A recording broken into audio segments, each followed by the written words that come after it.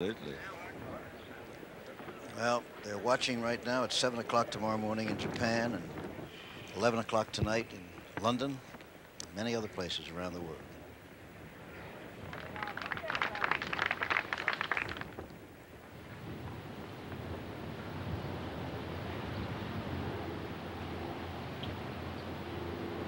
All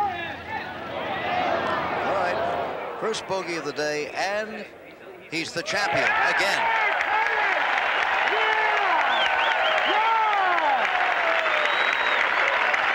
Scoreboard again. Well, there's no great jubilation yet. He's still a little concerned that perhaps he might have blown it, but I think he's going to be all right.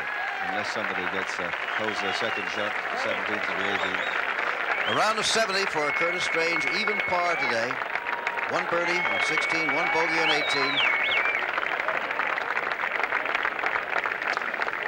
The Cool Virginian, I think, is an appropriate name for this man. He's rock solid.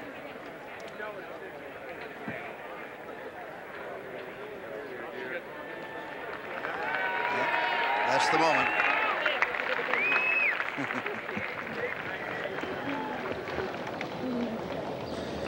Well, they're getting used to this embrace at the end of U.S. Opens, those two.